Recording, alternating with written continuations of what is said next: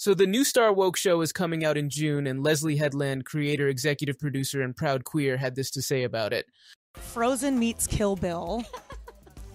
I'm curious what that means. Can we elaborate?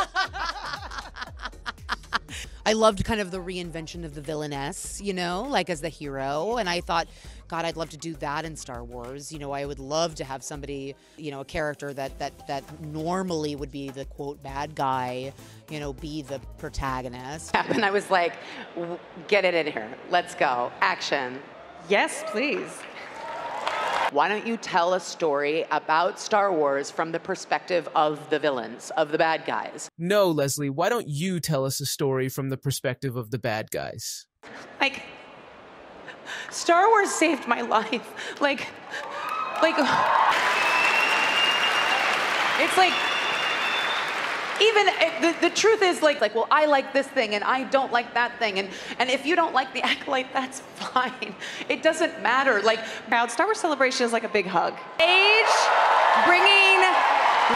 Don't you go anywhere. That's right, everyone's favorite assistant of Harvey Wine-stain is here to save the Star Woke franchise with the newest and perhaps wokest to-be masterpiece that is The Acolyte. As usual with woke Disney productions, it looks very promising.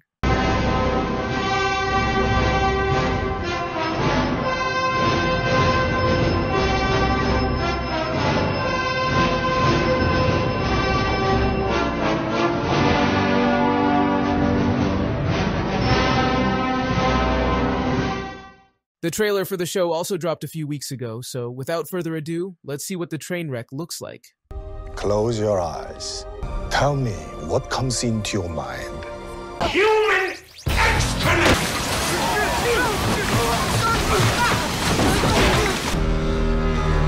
Doesn't make sense. It doesn't make sense to stick a pineapple onto your head either, and yet, there it is.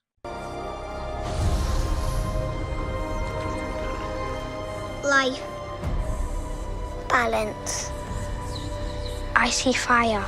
I see a dead franchise.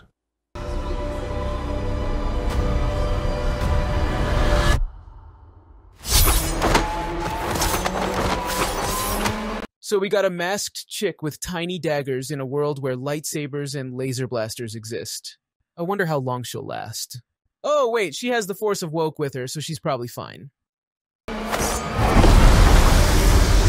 Wow, it looks like the chicks at Disney just watched The Matrix. Someone is killing Jedi. Yeah, it's Disney.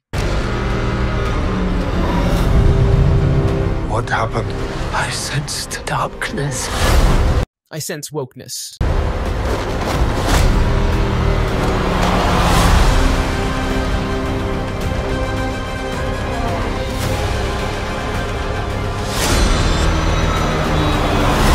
This isn't about good or bad. You're right, it's just bad. Really bad. This is about power and who is allowed to use it. Whoever is diverse and female enough, it seems. What is that? I don't know, but it looks like a Benetton commercial.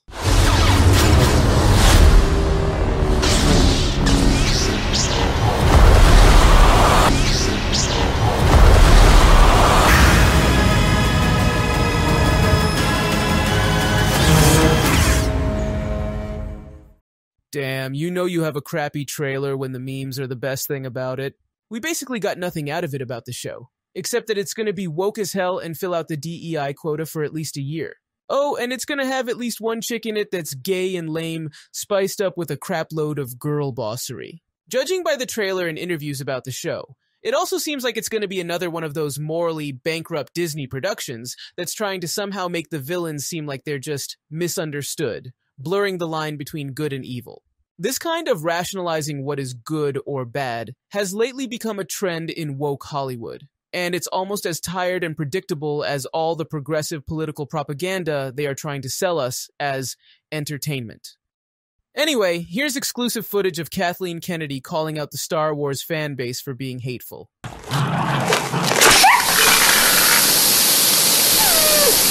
Alright, I've got to get out of here now. If you liked this video, don't forget to share, like, subscribe, and tell me down below what you liked about it. And if you hated it, make sure to leave a nasty comment that the spam filter will automatically delete. You should also check out my awesome book, which you can find in the description. See ya all next time.